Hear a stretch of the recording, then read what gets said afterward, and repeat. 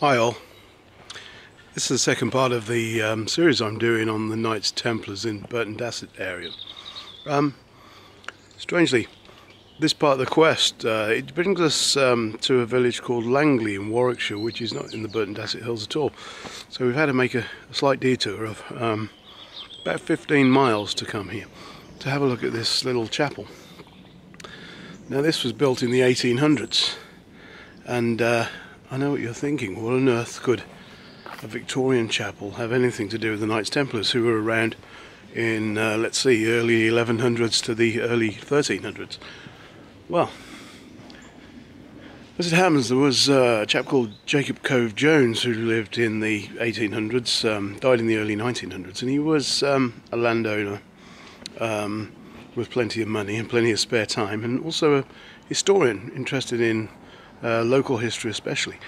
And he picked up on the story of the Knights Templars being in Burton Dassett, and he said that, or rather he told people that he'd found clues in Burton Dassett church leading to treasures left by the Knights Templars that had come from the Temple of Jerusalem, and that he'd actually found these treasures. He wasn't taken seriously by the museums and the historians of the day and the archaeologists. They didn't want to know, and just laughed at him basically. So what he did was he had a stained glass window made by a friend. He was quite a famous stained glass artist of the time, and had it placed in this church, which was newly built then.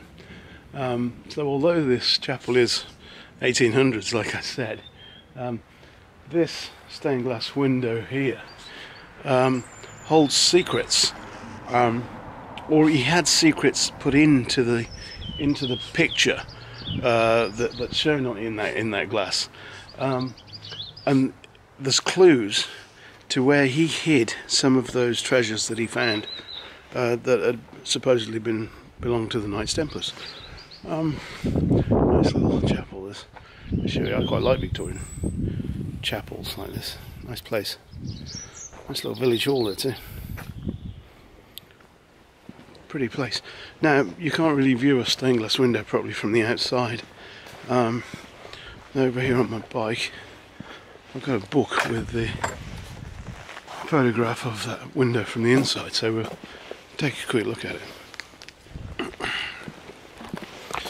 if I can find the page.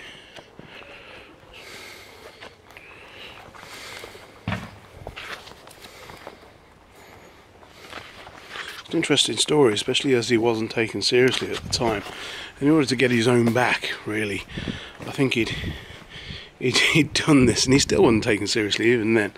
This is what the window looks like from the inside, and in there, that's the three wise kings, Virgin Mary, baby Jesus sitting on her lap. But if you look really closely at that picture, there's all kinds of hidden messages in there. The pictures on the cloaks of the kings, of the wise kings, the fact that one of the crowns is on the floor at the back, the sword is blue, pointing to the ground at a certain angle. There's all kinds of very intricate messages left in there. I'm going to sit down here. And I didn't really take this seriously either. The story broke about this place in the early 2000s, and I remember it being on the news at the time, 20 years ago. And I still didn't take it seriously, didn't bother looking into it, but I have now, and I'm beginning to take it seriously because a little while, let's see, when would it be? About 2006, a chap called Graham Phillips, who wrote this book actually, he decoded the messages that were in that stained glass window, followed them, and he found 3 of the items that were supposedly taken from the Temple of Jerusalem and hidden, following the clues in the stained glass window.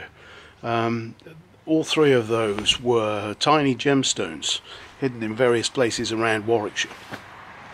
Jacob Cove Jones, by the way, he'd left other messages for his descendants, and some of his descendants did try and find these treasures, but they gave up. They just thought it was nonsense, as did most other people. But this chap Graham Phillips, who wrote this book here, The Templars and the Ark of the Covenant,